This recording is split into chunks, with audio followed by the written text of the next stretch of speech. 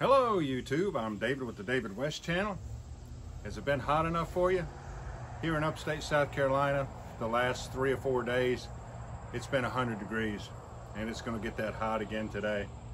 So don't really want to get out here and do any bow drill or hand drill or anything that's too physical. Polishing up the bottom of a aluminum can and polishing up a tablespoon for solar ignition. Now this tablespoon has a little bit deeper bowl on it than a lot do, and I think that helps. So when you're picking one, make sure you pick one that has a little depth to it. I like to also show you when I'm using tinder straight off the ground. So let me show you me gathering up some leaves over here.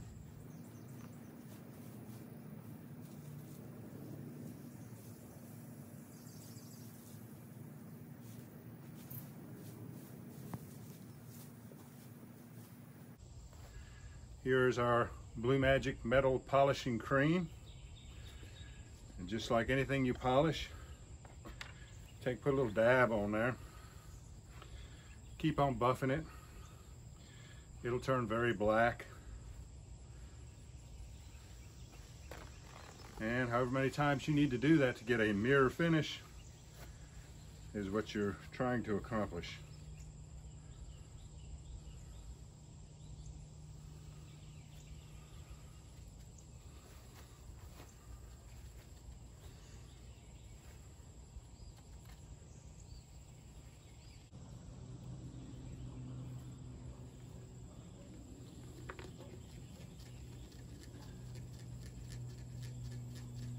That Blue Magic metal polish, you can buy it at any auto parts store for about $8 to $10. Boy, that really turned dark.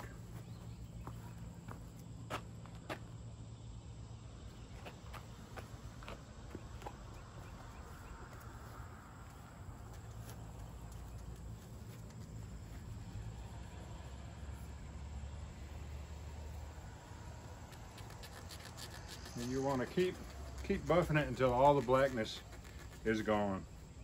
There's just a little bit of blackness on that paper towel. I'll keep on buffing it.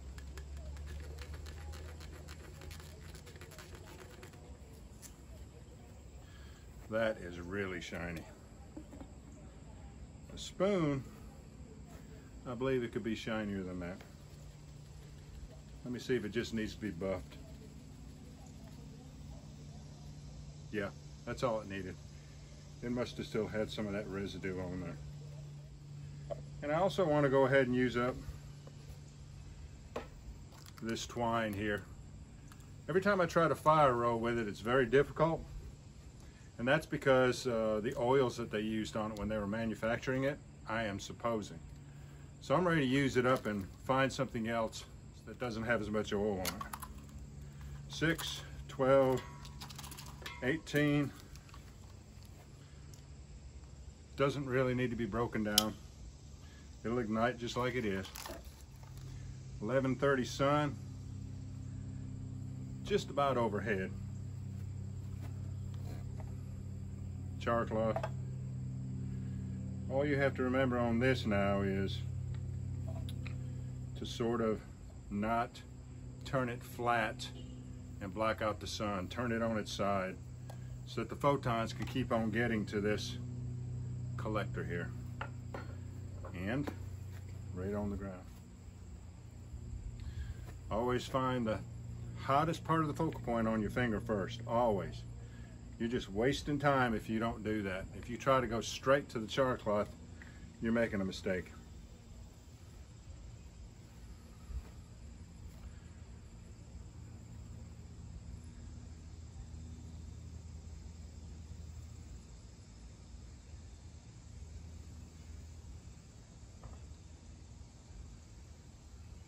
That should ignite it. I'm going to stick it up here and try not to interfere with the photons coming down from the sun.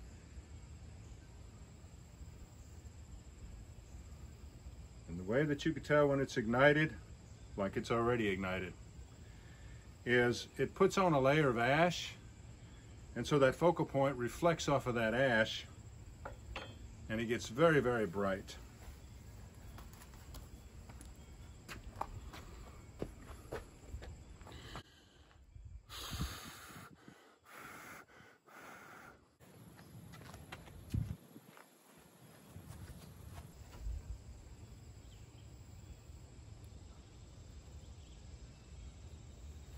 This is a good way to get rid of 18 feet of oily twine, jute twine.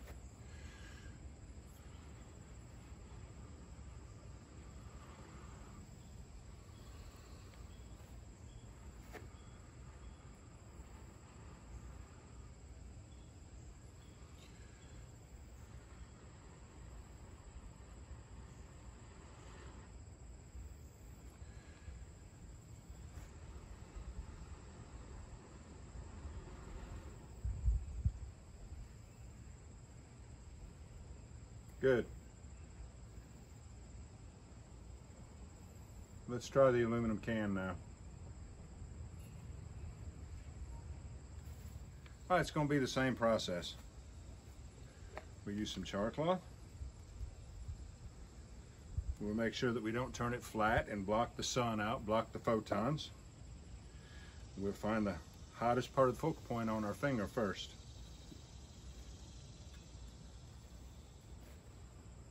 Oh, and the sky is very misty too. That first one lit up really quick for such a misty sky.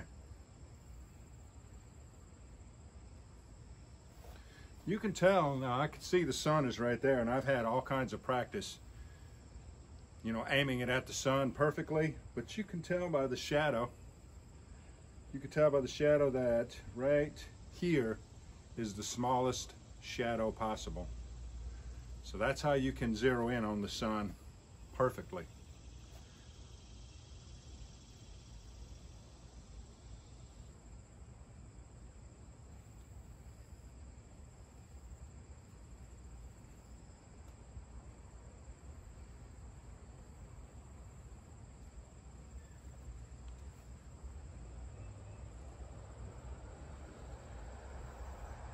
Oh, that immediately ignited. It is very, very bright. It's already ignited.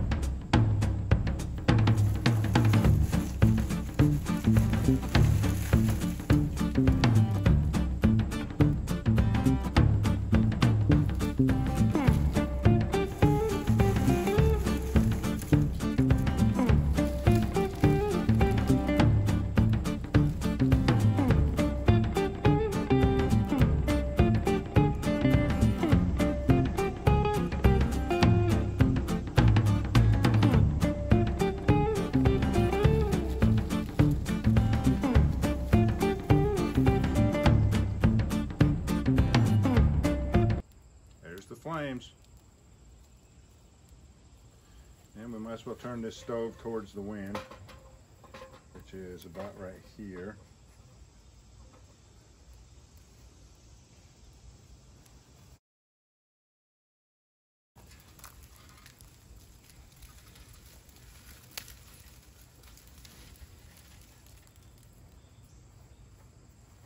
All right, y'all, this is fun.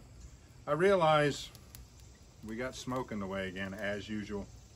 Let's let the smoke clear out before I continue. Now, I'm just like you are. When I first started learning fire techniques, I wanted to find out how I could go out in the woods and take all natural materials only and make a fire. And, you know, I eventually got to where I could do that. So this might not appeal to you to have to actually buy polish a spoon, polish a can up.